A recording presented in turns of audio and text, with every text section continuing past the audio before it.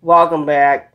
Today we're gonna have a WWE release Raw Dog in the wave of NXT cuts. WWE released a lot of people in 2021, and it seems that in 2022 it's not going to be any different. Raw Dog is a WWE Hall of Famer, and he had a lot to do with NXT. Possesses now the DOCC is gone from the WWE. And Sneeble Snap tweeted out to report the news that Raw Dog was a part of a WWE with personal cuts and NXT. It was not known exclusively how long Raw Dog has been without a job.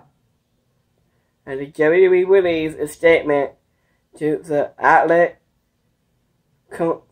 remodel his new release while taking a Raw Dog for his contribution throughout the years.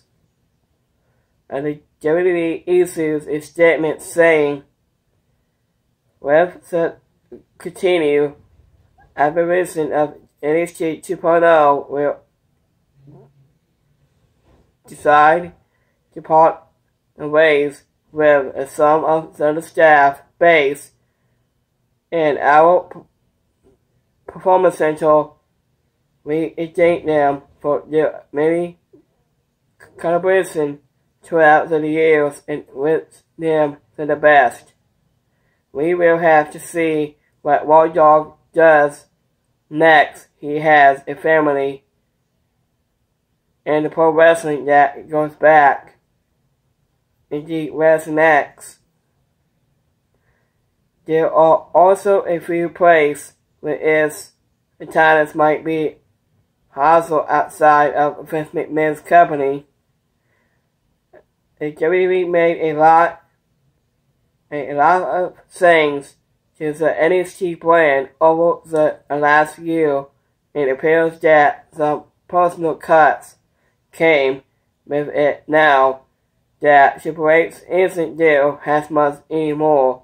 It appears that Raw Dog isn't going to be around either. So I want to get to see that.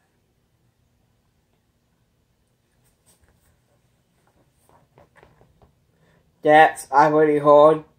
So I want to get a comment down below. Give me just a subscribe right here on YouTube. I'm going to get the next time. This is BCW right here. I'm from the next video. Peace out.